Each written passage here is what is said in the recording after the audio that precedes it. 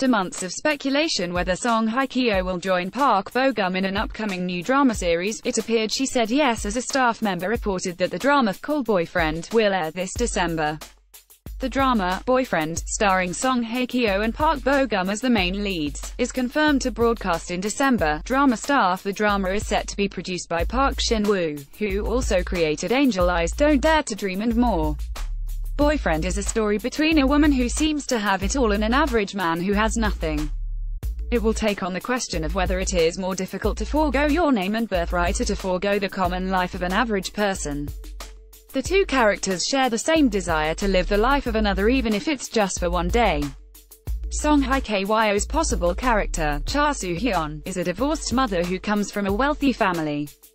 She was forced into an arranged marriage by her mother, who sacrificed Cha Soo-hyun's happiness for her husband's career. However, Cha Soo-hyun's wealthy husband soon leaves her and their child. Park Bo-gum's character, Kim Jin-hyuk, is an average man who works various part-time jobs while applying to various companies. After being rejected by multiple companies, he goes on a trip abroad where he meets a certain woman. Ad choices advertising in red invented by Teed's Boyfriend is gaining a lot of attention as it could be Song Hye Kyo and Park Bo-gum's first drama since Descendants of the Sun and Love in the Moonlight respectively.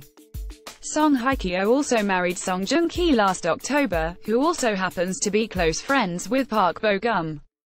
However, TVN made a separate announcement claiming that nothing has been confirmed yet.